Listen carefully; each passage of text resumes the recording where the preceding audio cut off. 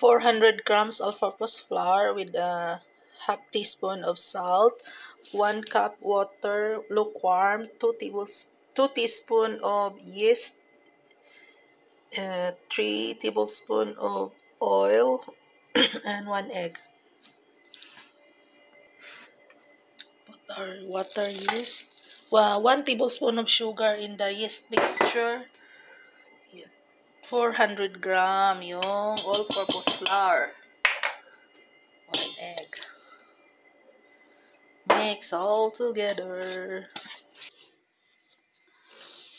Add 50 grams of all-purpose plus for dusting, That's 50 grams.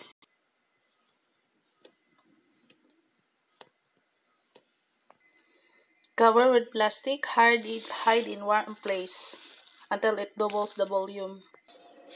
Bacon, pepperoni, cheese, pizza sauce, bell pepper, olives, onion, and cilantro. That's what we put in our pizza. So it's double. 20 minutes, 350 Fahrenheit. Okay, go. And let's cook our pizza. C'est très bon. Bon appétit. So, bon appétit.